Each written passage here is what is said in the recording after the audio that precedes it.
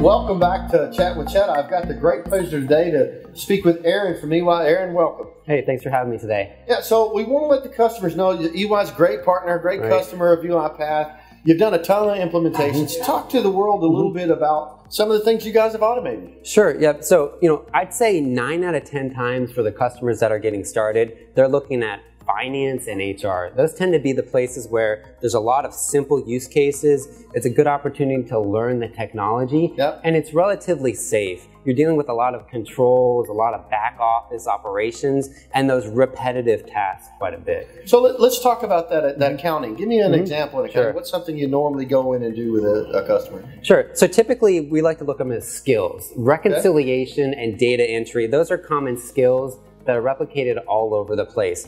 Bank reconciliations, month-end sub-ledger to ledger reconciliations. Those types of things, again, repetitive, high volume, very predictable, and very safe to start with because they're very simple use cases of the technology. Yeah, they follow the rules. They're mathematical. They're It's a structured thing. Talk to me a little bit about HR. I'm a big fan of automation inside of HR. Tell us something that you guys normally do there. Sure. With HR, just take the onboarding process, for example. When you onboard something, first off, you have hundreds or thousands of employees. Think about the numbers right there in general. Now the time it takes. How many systems does it touch? How many approval emails do you have to have? People need to be signed up with a username, a badge, a P card, Amex, a desk. All the consistency you need, automation plays so well to that. That's so very true. I hear that over and over.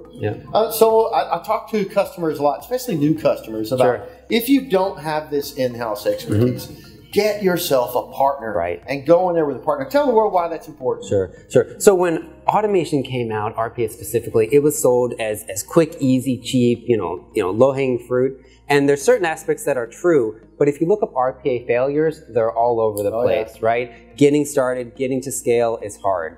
So what we like to do is take a very holistic approach to it. This is, if you're going to go down this automation first journey, you need to think, I need a champion involved, and I need an experienced partner. So some things that you can think about is building that pipeline, right? And there's different ways. There's a crowdsourcing, there's top-down, it's confusing. What's the best way to get those practical use cases that can actually make it to production and work?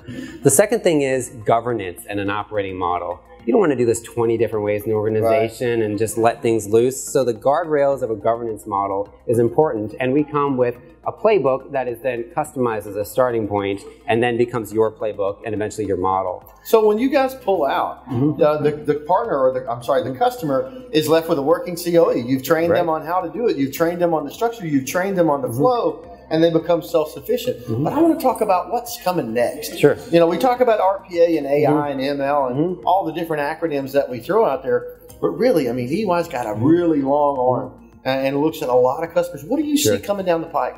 Sure, exactly. So for the customers that have adopted RPA and they feel comfortable, RPA paired with the other AI technologies is definitely the next generation this year. So the machine learning with RPA, I mean, RPA is the arms and legs, but the machine learning that can learn and predict, like predictive analytics, the financial planning, operational demand planning.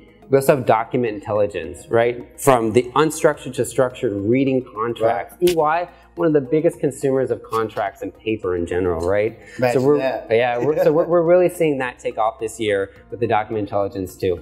Well, that's great. Thanks for spending some time with me, and thanks for watching Chat with Chet, and we'll see you next time. Thank you.